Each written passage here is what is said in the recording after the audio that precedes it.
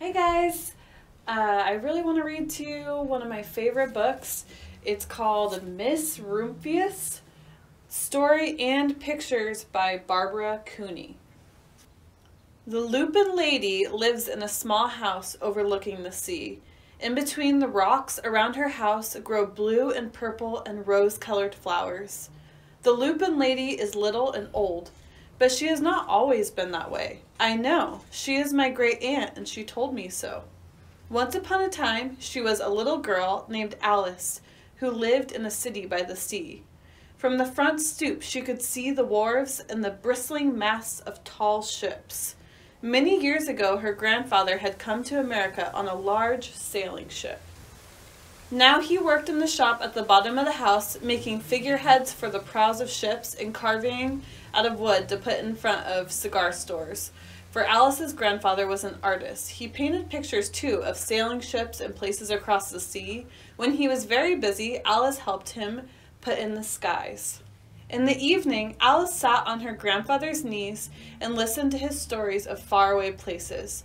When he had finished, Alice would say, "When I grow up, I too will go to faraway places, and when I grow old, I too will live beside the sea." "That is all very well, little Alice," said her grandfather, "but there is a third thing that you must do." "What is that?" asked Alice. "You must do something to make the world more beautiful," said her grandfather. "All right," said Alice, but she did not know what that could be.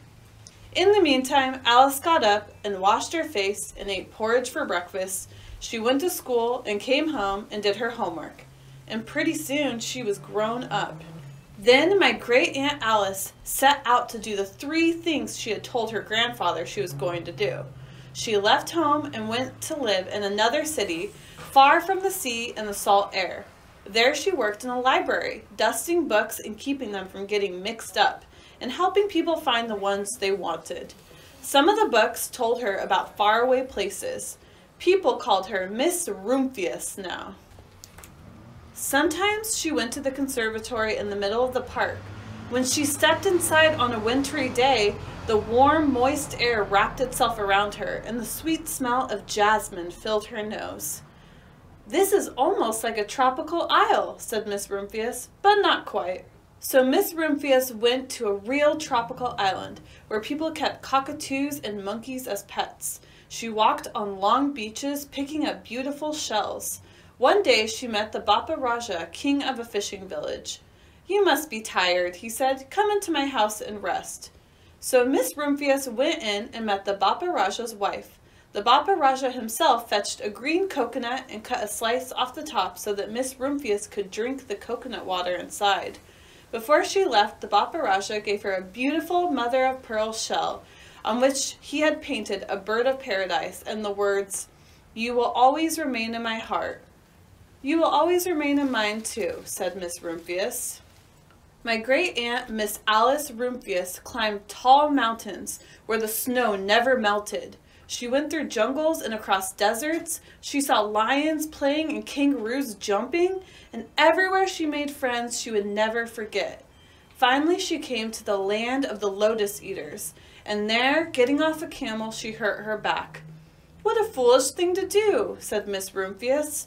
"Well, I have certainly seen faraway places. Maybe it's time to find my place by the sea."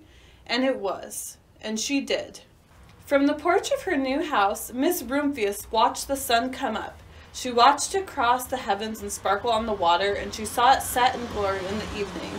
She started a little garden among the rocks that surrounded her house, and she planted a few flower seeds in the stony ground. Miss Rumphius was almost perfectly happy. "But there is still one more thing I have to do," she said. "I have to do something to make the world more beautiful." "But what? The world already is pretty nice," she thought, looking out over the ocean. The next spring, Miss Rumphius was not very well. Her back was bothering her again, and she had to stay in bed most of the time. The flowers she had planted the summer before had come up and bloomed in spite of the stony ground. She could see them from her bedroom window, blue and purple and rose-colored. "Lupins," said Miss Rumphius with satisfaction. "I have always loved lupins the best. I wish I could plant more seeds this summer so that I could have still more flowers next year. But she was not able to. After a hard winter, spring came. Miss Rumphius was feeling much better. Now she could take walks again. One afternoon, she started to go up and over the hill where she had not been in a long time. "I don't believe my eyes," she cried when she got to the top, for there on the other side of the hill was a large patch of blue and purple and rose-colored lupins. "It was the wind," she said as she knelt in delight. "It was the wind that brought the seeds from my garden here, and the birds must have helped." Then Miss Rumphius had a wonderful idea. She hurried home and got out her seed catalogs. She sent off to the very best seed house for 5 bushels of lupin seeds. All that summer, Miss Rumphius, her pockets full of seeds, wandered over fields and headlands sowing lupins. She scattered seeds along the highways and down the country lanes. She flung handfuls of them around the schoolhouse and back of the church. She tossed them into hollows and along stone walls. Her back didn't hurt her anymore at all. Now some people called her that crazy old lady. The next spring, there were lupins everywhere. Fields and hillsides were covered with blue and purple and rose-colored flowers. They bloomed along the highways and down the lanes. Bright patches lay around the schoolhouse and back of the church. Down in the hollows and along the stone walls grew the beautiful flowers.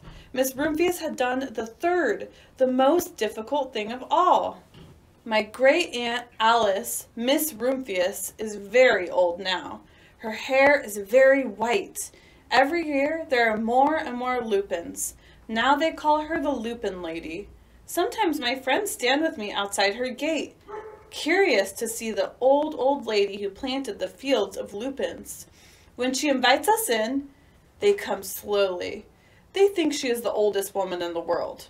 Often she tells us stories of faraway places. When I grow up, I tell her, I too will go to faraway places and come home to live by the sea.